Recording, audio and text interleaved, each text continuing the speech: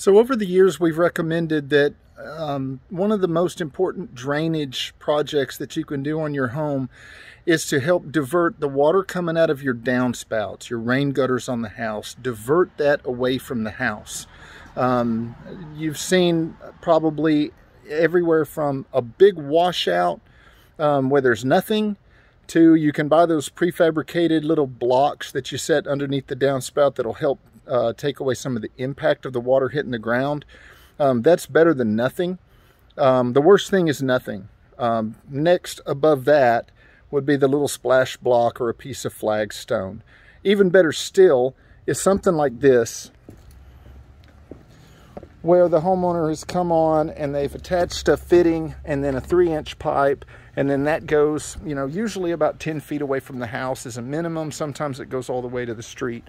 The one thing about this setup that we don't love, I've never liked this black corrugated pipe very much, especially for this, is a weed eater has to come along it. And this area wouldn't be weed eated, but when you see them out in the yard, in the grassed area, when a string trimmer hits this, it'll start wearing on it, and over time you'll see that it'll absolutely just cut that thing, and then you're back to square one, or you've got to go in and do a repair on that. So even something we like better than that is using these this sewer and drain pipe, a white rigid pipe with the right fitting. This works great. It's what we've done for years. The problem is, I'll show you in a minute.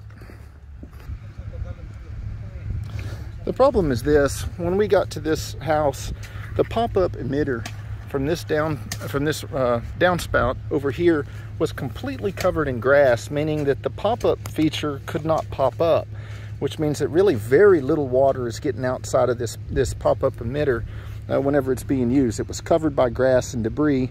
Then when we opened it up, there was even more debris inside. Something landed in the gutter and then got washed down. But you can see that if this net knots up in front of the emitter, and then leaves or anything else get behind it, then you're going to have a serious problem in that the water that's coming out of the downspout is going nowhere. It's going into a pipe below ground, but that pipe doesn't discharge. So that means that all the water coming out of the downspout is going to spew out right below the downspout. So what we're showing today is introducing a bit of a different concept here, which is one of these leaf guard grates. It's made to where, and I'll show you in a minute when we get it installed, the downspout will allow that any debris to hit that grate and slide off, so that you can keep the system clean and it'll work for you for years and years.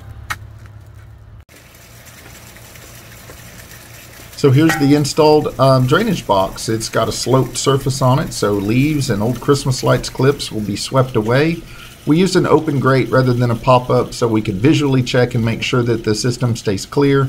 It also gives a little bit better flow. So if you need one of these systems, please give us a call.